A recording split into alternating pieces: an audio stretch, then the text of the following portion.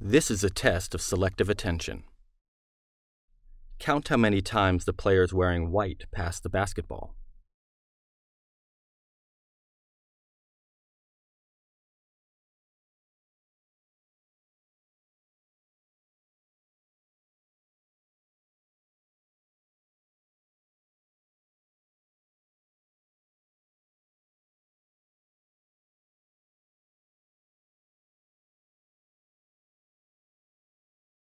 Did you see the gorilla? But did you manage to count the number of passes? Exactly. The correct answer is 15 passes.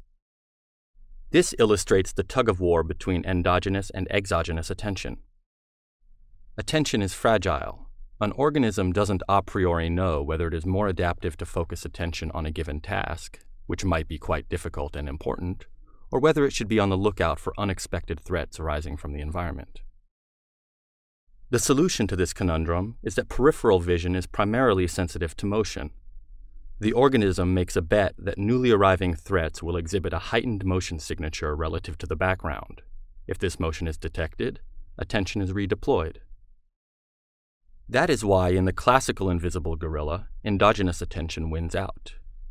People are tied up in their, as per instruction presumably important, task, and there is no motion signal to override it.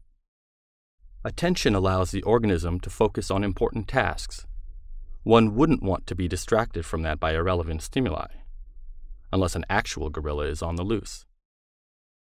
But the system bets that its motion would give it away, which is why the override from environmental stimuli is lessened if their motion signature is less disparate. Now watch this.